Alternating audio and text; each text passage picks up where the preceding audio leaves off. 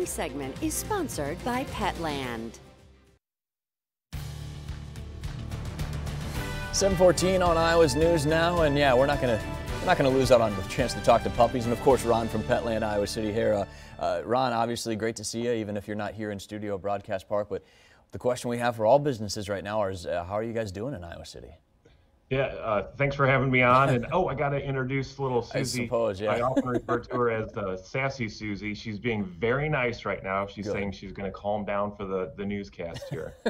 Such a pro. Business has been really different. Here, we just went through a remodel. So we put $500,000 into the store, which was actually a great thing because a lot of the sanitization and everything that we concentrated all through the renovation is now coming to play, that we're actually using and benefiting from it today. The crowds are definitely starting to dwindle because of what the governor had put in place a couple days ago. But we're still going forward. We're sanitizing everything on a much higher frequency, especially on the human side. We're very conditioned to do it on the pet side. So on the human side, we're just doing kind of the same thing over there. But it's really neat to see, how people are coming in, keeping the social distance, which is another word that we never heard of before. And we're also doing a lot of appointments. So people will call, come on in, do their business, and then come back out. We also are doing that curbside business as well. So if somebody wanted to come in and but not come in, get some supplies, we'll go do the shopping for them and then bring it out to them.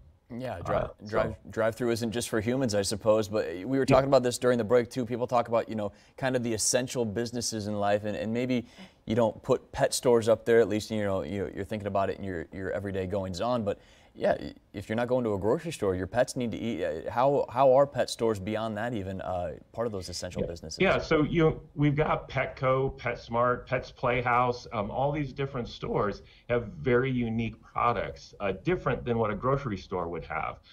Here, people might not realize I buy over 3,000 crickets a week. We buy mice, we buy rats, and that's for all the different foods that our pets need. You're not going to find, and I think it's a good thing, you're not going to find those things at the grocery store. I don't think I want to find a rat at the grocery store. And so that for that reason, we've become an essential business and need to stay open. We are adjusting our hours a little bit. So we always say, hey, if you need something urgent, just give us a call and we'll make sure we can make it happen. We're opening up on the same time. It's just when we close. But yeah, essential business, that's another one of those phrases. What is that? 2 weeks ago, what is that? I don't know what you're talking about. Now it's all the rage. Yeah, that's one of those that's starting to enter the lexicon here. We talked about this too. Obviously, people are coming in to get food and products for their pets, but you said there's people coming in looking for pets themselves right now, maybe a little separation anxiety during the pandemic, social distancing. Right, and that's something we just didn't expect. So we are taking care of the pets in our store, and there's a whole chain that has to occur on how we take them in and find them homes and all that, and it's all detailed out. So we're maintaining that, and we were a little surprised on the front end, but it makes sense.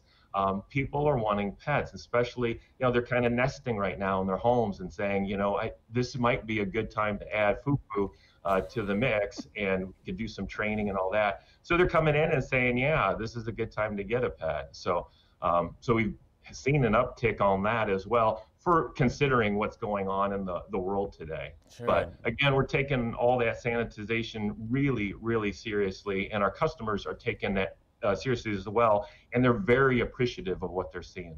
Certainly great to hear, and certainly good to see you even again if you're just coming through the interwebs right now. But we appreciate seeing you, Ron, and certainly wishing you guys all the best down at Petland Iowa City. Again, you just heard they're open and ready to help you out for whatever your pet store needs are. It's just not the same without the puppies in here. It's going to be great to have you come back, though. So take care, stay isolated, stay safe, and we'll keep checking in with you as much as we can, Ron. Thanks a lot. All right, thank you, Mitch.